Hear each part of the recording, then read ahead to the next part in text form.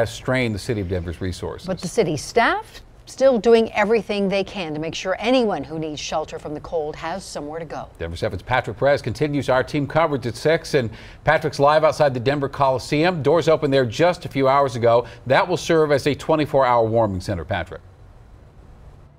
Yeah, and Shannon, there's actually another one that's opening tomorrow morning at 7 at the downtown Denver YMCA. When this one opened just after 3 today, we saw about 24 people lined up here. About 45 minutes later, we saw a whole busload of people here arriving to the Coliseum, just to give you an idea about how great the need is for this. Now, earlier in the day, we were allowed inside before people arrived, of course, to kind of get an idea as to how everything looks. Check it out.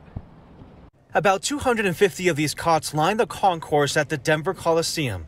It's here where people will be sleeping these next few days in the warmth and away from below zero temperatures. They'll also get access to hygiene kits and 3 meals a day. I want to be clear, the weather we are anticipating this afternoon and through the next 2 days will be extremely dangerous. The Coliseum is primarily targeted at the unhoused and anyone else seeking refuge from the cold.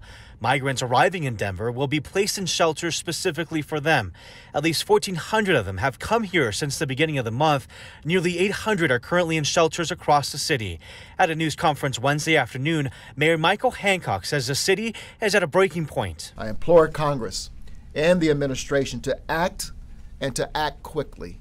We need bold interim steps today, but we also need a long-term strategy and plan and policy around immigration.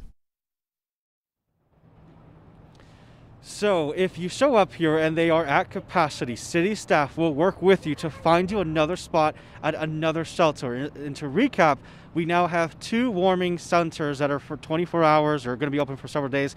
This one here at the Denver Coliseum that opened just a few hours ago. And again, the one that's opening tomorrow morning at 7 o'clock at the downtown Denver YMCA.